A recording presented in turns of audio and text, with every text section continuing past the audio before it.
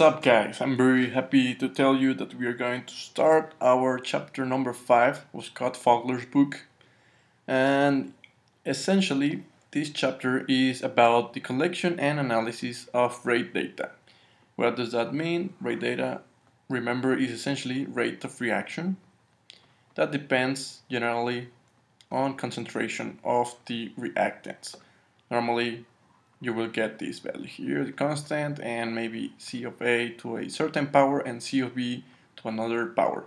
If you don't remember these things about the powers, maybe you want to go to chapter number 3, because there's where I explain power models, the elementary rate of reaction, etc. And in this chapter, essentially, we're going to check out what happens when we have information and we don't have the rate law, which is very common. Maybe you have concentration data versus time. So you got all these, and you essentially want to fit a model, maybe the first order with respect of CA, and well, essentially many other models. The good thing here is that we're going to use one model that fits many reactors. For example, we're going to use a batch model, and we're going to fit CSTRs, of course the batch reactor, PFR. Even though they are different, the rate of reaction is of the same reaction is the same. So let me show you this diagram I always show you. We are right here. We already seen that, how to do mount balances. We've seen how to size a reactor with conversion. We've seen the rate law and stoichiometry. Actually, we're going to see this part a little bit more in this chapter, chapter number 5. We got also the isothermal design, so hopefully you've seen that, you understand them, because you know the basis of reactor engineering. What's next is essentially this chapter, collection and analysis of data. With this, we're going to be able to analyze multiple reactions later, and not only that, if you have only one reaction, you will know, or you will be able to show if it's a first order reaction, second order reaction, maybe it's a zero order reaction. Whatever order of reaction it is, you may use these methods we're going to see and find what type of reaction you have.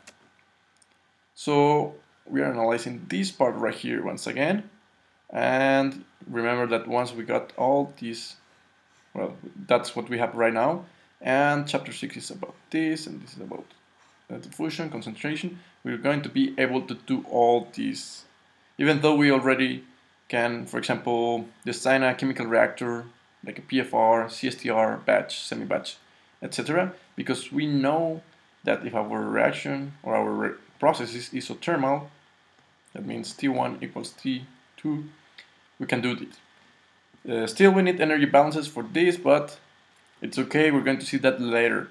Right now we need to still study rate laws, and let's do it. Let me show you the content of this chapter 5. Essentially, or I broke it into 2 sections. Section number 1 uses the batch reactor data analysis.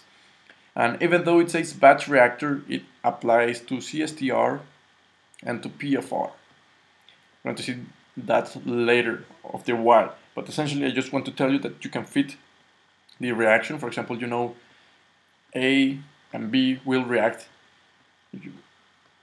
to form C, even though it's in a batch reactor, even though it's in a plug flow reactor, or even though it's in a batch reactor. So I just want you to give you that small example.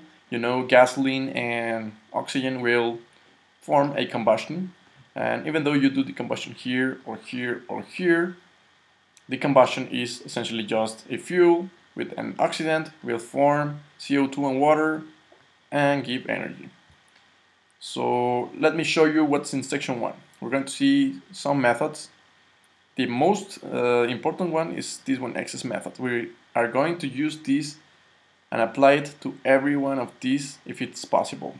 Excess method essentially is when you have 2 of them and one is in excess, so therefore you're going to consider that as a constant, so it's easier to model. Now comes the differential method, which may be either applied with the graphical method. These 3 methods are used for the differential method, guys. So I prefer numerical method or polynomial fit personally. Graphical method is a little bit boring and not that exact or precise. And if you can avoid it, try to do the numerical method or the polynomial fit, which I will say, depending on the rate of reaction, it might be the best one. Now, that was differential, as the name implies, uses differentials. And there is, of course, another one that says integral, which, of course, the name says by itself, it's a integral or using integrals. We're going to see first, zero, and second orders. And then we got this special one that uses initial rate of reactions, which is at the very beginning, very useful for reversible reactions.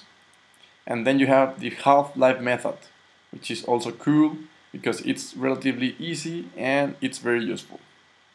Now, that was the batch reactor data, which may be applied to either batch, CSTR, or PFR. But we need another type of reactor for the PBR. You know, PBR is a heterogeneous reaction, and no, this one is homogeneous. There are liquid-liquid, gas-gas, or solid-solid. Maybe solid-solid not, but you always get one phase here, one phase. And in this differential reactor, we have two phases at least. And the only reactor we know like that is the PBR, that uses a solid and a fluid. So we're going to see how to analyze or account for that type of process. And it's very easy, actually. And I think you will get it very fast. The only difficult one, I will say, it's the differential method or even the excess method. Well, this one is easy to get, it's difficult to apply. And let's do it. Let's start with section number 1, which is the batch reactor data analysis. See you in the next video.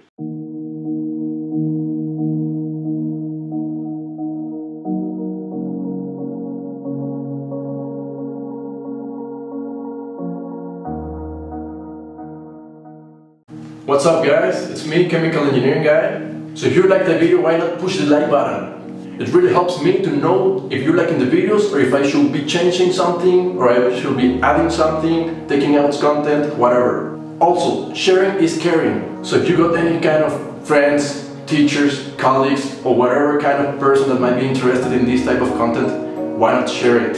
Sharing helps our community to grow faster in members and in content.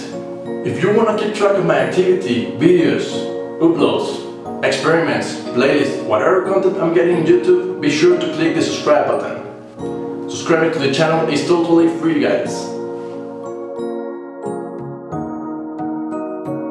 My dream is to create an online academy of chemical engineering, where everyone can access it in the world. Imagine a place in which the student, the teacher, and the engineer get the best of each other.